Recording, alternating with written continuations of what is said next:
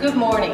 I am so excited to celebrate the dedication of the Howard S. and Alida S. Charney Hall of Law with you.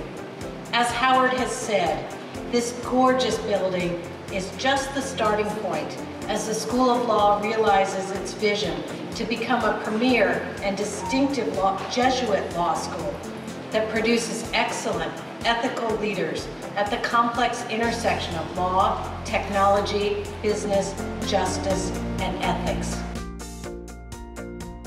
Right now, the Jesuits are called to be on the frontiers of society.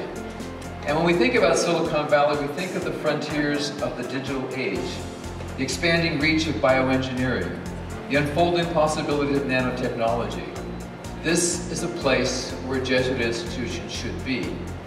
This is the place where a Jesuit law school should be because of the values, the ethics, and the commitment to justice that is part and parcel of the whole law school experience.